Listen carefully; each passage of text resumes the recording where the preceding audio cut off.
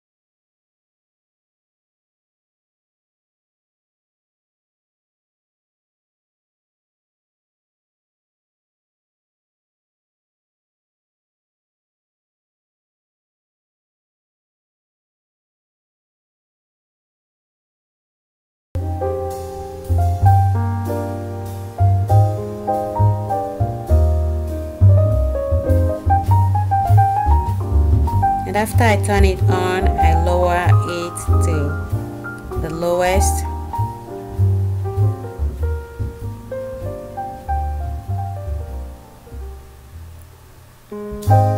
As you can see, the grill is turned.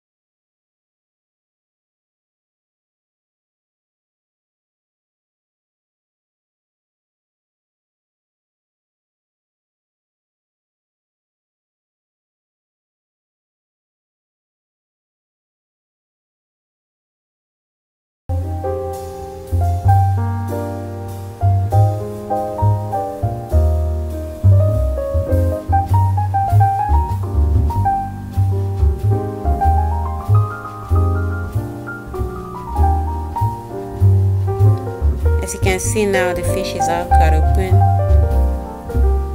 and the next step is to sprinkle some salt on it to taste, and it also adds a little bit of crisp to the fish when it's done.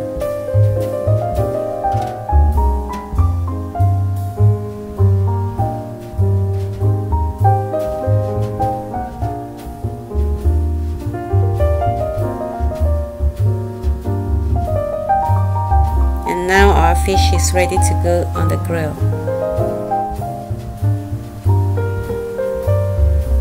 I like to put it on the upper grill because I don't want it to be very close to the flame.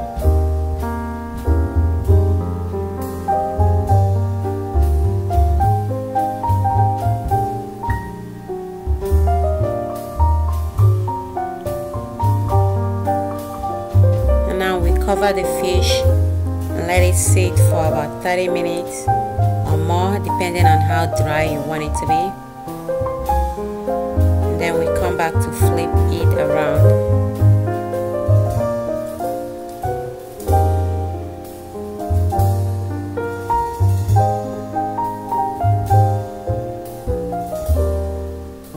You want to be careful while doing this so you don't burn yourself.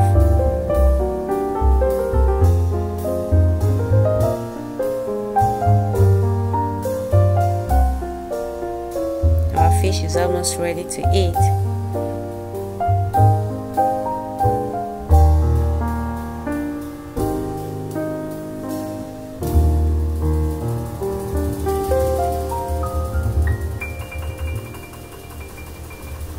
Now we go ahead and close it for another 30 minutes.